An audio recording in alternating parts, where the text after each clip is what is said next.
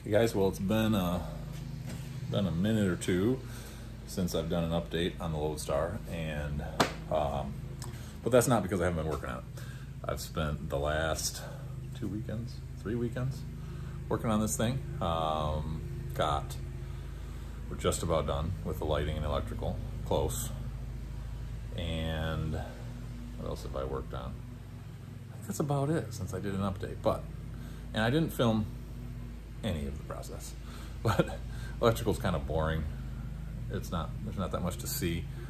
So since you don't want to look at me and you want to look at this truck, let me show you what I got done and the few things left to do before the truck show in a couple weeks. All right, so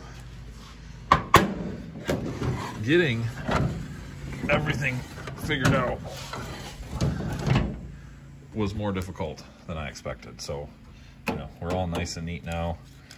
Got most of it's loomed and tied off. Oh, we got a little piece of tape showing there, like that. That's my close off for my convoluted tubing. But at any rate, so what I ended up doing was, this was my feed coming out of the truck. It's the original Loadstar feed. And then there's actually this feed ran originally out through the back of the cab, bottom of the cab, something like that. That was the feed to the back of the truck. So that's actually what I reused. You can see going, I think you can see that one. So that's going down underneath the cab, and that is, again, my feed to the back of the truck. This is the feed that includes, you know, that's the engine harness and the front lighting harness. It had this junction block mounted originally to the firewall somewhere over in this area. I just don't really have room with this butterfly hood because it comes down right there, so I remounted that to the fender support. It's a nice little spot for it, and it just worked out really nice to be able to reuse that. The ones I didn't need, I took off, didn't have to have cut wires, and just works out really nice. So I wish it was a little cleaner looking, but that's okay. So eventually I got all this figured out. So we've got loomed up reasonably well to the headlights. We've got a feed coming down that goes underneath the radiator cradle and feeds the passenger side. And then the only other feed to their side of the truck is this one. That is for the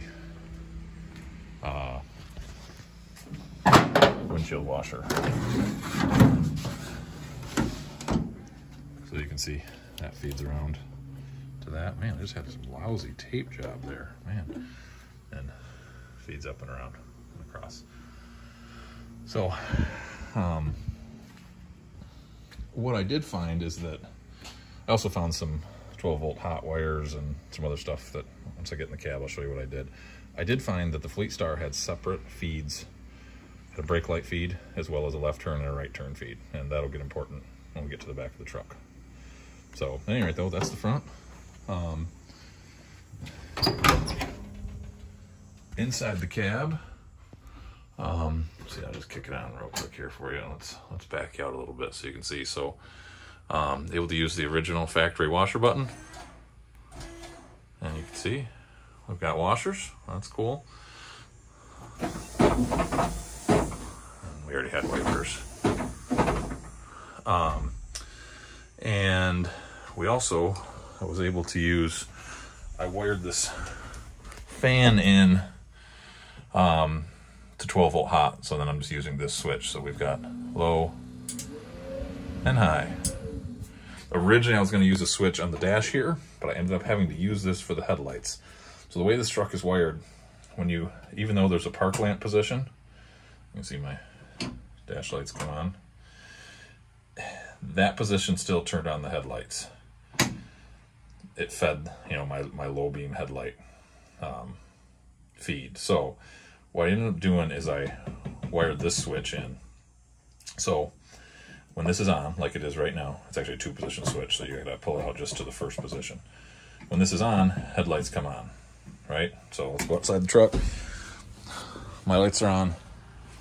We've got our side indicator there, and we've got headlights. Hard to see in the sunlight. We've got markers too, other than that one that's got a bad socket that I got to replace. I wanted to be able to have just my markers on, my parking lights, whatever you want to call them. So when you turn this switch off,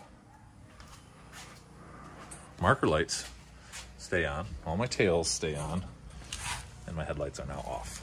So that was my workaround, and it actually utilized, you know, factory switches. Turn signals, indicators work, turn signals work. Same thing. And actually, on the headlight front, the floor button down here for the brights actually illuminates. I got that all wired in properly. So I think that's everything electrical. The only thing that I have not touched heater controls yet. That's for another day. And I've not done the fuel tank sensor, fuel level sensor. So coming back, you see I have not finished. I still have my feeds up to these front 2 markers on each side. I ran out of heat shrink tubing, but see, I've got the tails on, and we've got working lights all the way back. Same thing over here, and then the same thing. I got wires dangling up there for those, just those front 4 markers. Do that once I get more heat shrink tubing. What I did, let's flip on a light here so you can see. So I've got the cover off. I wired everything to a junction block. I really like these junction blocks. I use these on all the trailers at work. So we've got, you know, a feed coming in from the back of this cross member, and then a feed going out to my right side and a feed going out to my left side. You can see it's going to each tail light. I've got it loomed up in convoluted tubing, and then the marker feeds break out. That's a separate feed all the way back to the junction block, so we don't have splices in that tail light brown wire. Got my little fancy stainless steel clips, clipping it in, and then I still got actually clip up there, and then it runs over to the markers. This side, see if I can get the light with us. This side feeds around and comes up, and first it feeds my triple markers in back here, and then goes up and over to that light, those 2 lights, and then feeds up to the front, which I've yet to do. Every splice on this truck has been a true Western Union soldered and heat shrink tubing over top of it. There are no butt splice connectors. I mean, see my electrical toolbox I usually keep in the truck. I love my heat shrink butt splice connectors, but I've wired multiple trucks and trailers with these, and they have a lifespan. That lifespan is significantly decreased by the amount of moisture and salt that they see. What you will never see in my toolbox, because I hate them with a fiery passion, are Scotch locks. I hate them, can't stand them. They fail almost immediately. They're exposed to the elements immediately. At least a heat shrink butt splice connector is, you know, is sealed off somewhat, but they're relying on that you know, that crimp that easily pulls out, especially over time. So I didn't want to have to rewire this again. This is all brand new wire, all brand new everything, every light, every socket, you name it, is new, and I want good connections. So hence, now what you'll see, let me grab my creeper. What I did, sorry, I'm dropping stuff all over. Grab the light here. So that's the feed coming from the front of the truck. That one we talked about, that was a separate feed that used to go out the back of the cab. It runs up here, and you see this little box. It's a Hopkins brand, I think. This takes, you can see the red wire up there on the left. That's my brake feed, and then I've got my green left turn, yellow right turn, I'm sorry, other way around. Green right turn, yellow left turn, brown tail, white ground. It's supposed to work and convert those into single feeds. So it's a 3 signal into 2. The ground and the tail light is just a pass through. It doesn't work. It's bad out of the box. Tested it with my multimeter. I've got inputs in on all 3 wires, no outputs. The only thing that works is the tail light feed and the ground are pass throughs, but right here, I've got nothing. And when I read the reviews on Amazon, there's a whole lot of other people who had the same exact problem. It's just a junk little piece of crap box. So I'm gonna buy a better one and have it by next weekend. And luckily I left myself, you can see I left a nice big loom of extra wire, so I've got room to resplice that. So it's just what we'll do. Pisses me off because I drilled holes to mount it, and I guarantee you the replacement box, whatever I get, will not have the same bolt pattern, but it is what it is. Minor issues. So, but anyway, if it wasn't for that, we'd be almost done and just have those 4 splices up front. But yeah, you can see, just tried to keep it nice and neat, loomed and clipped, Western Unioned, and just looking good. Now you'll see I did run a ground feed to all these lights. These sockets for my 2.5-inch round markers, they come with an eyelet for the ground. I've installed these this way on previous builds, previous trucks, and again, they fail. So I've got, everything is grounded to a good, nice big stud up on the firewall. That in turn feeds back all the way through the frame rail and back to my junction box back there.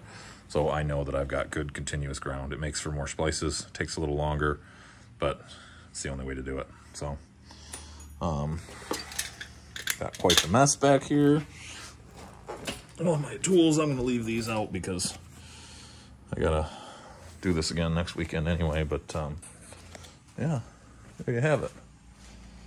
There was one other thing I want to show you guys. Let's turn that stuff off. Let me, hold on a second. I have to deal with a little bit of noise. I've got the air line feeding off my compressor. Let's see what we're up to. That still only put us at 90 pounds. I want a little more, so hold tight. All right, so we're up at 120 pounds in that tank. That's my tank I'm tapped into that feeds the spring brakes and the air horns. So remember when I blew the air horns for you a few videos ago? And everyone said, yeah, they're okay, but not very fitting. Well, I did some checking and some playing, and I found that when I pulled the chain, I had a whole lot of air coming out around here. So I took them apart, and you can see where I was a little sloppy with my gasket maker, and I gasketed everything up. And now we have a little better sound, right guys? A little more fitting. Let me turn my valve off here. The only other thing I think I have to update is that upholstery is supposed to be done by tomorrow. So hopefully tomorrow or Wednesday, I'll be picking that stuff up. I've been on them because they've been getting so close to my deadline here, but they assured me that it'll be done. It might have actually been done this past Friday, but I didn't have time to go get it and told them I wouldn't bother with it till Tuesday. So other than cleaning, that's the last step. Kind of. I did buy a new polisher, nice DeWalt wheel, and I got some compound and stuff, and I am going to wheel. Just going to use, I'm not going to use the actual true compound. I'm going to use some light, more fine cut cleaner just to get rid of some of the smudges from where I wiped when I did my lettering. So just going to do those doors a little bit here and there, some smudge spots. And then this winter we'll do paint correction on the clear coat and do some wet sanding and some good wheeling, and then wax the heck out of it and be ready to go. So that's it for today, guys. I think that's a quick little update. I am going to round up a new taillight converter, or turn signal converter, whatever you want to call it, and some more heat shrink tubing, and that way this weekend we can spend a couple hours finishing up the electrical and an hour or so doing some wheeling and get this thing out and get it washed, get the seats installed, and be ready to load it up on the trailer. It does look like my new trailer is not going to be in unless it comes in, shows up in Michigan in the next 4 days-ish. So I've got my father-in-law's big Tex gooseneck lined up, so I'm going to go pick that up Friday after work and just do a pressure check and adjust the brakes and be ready to hit the road with it here. And shoot, it's only, we're leaving Friday morning. So we're talking 10, 11 days before this thing hits the road. So thanks for watching as always, and we're in the home stretch.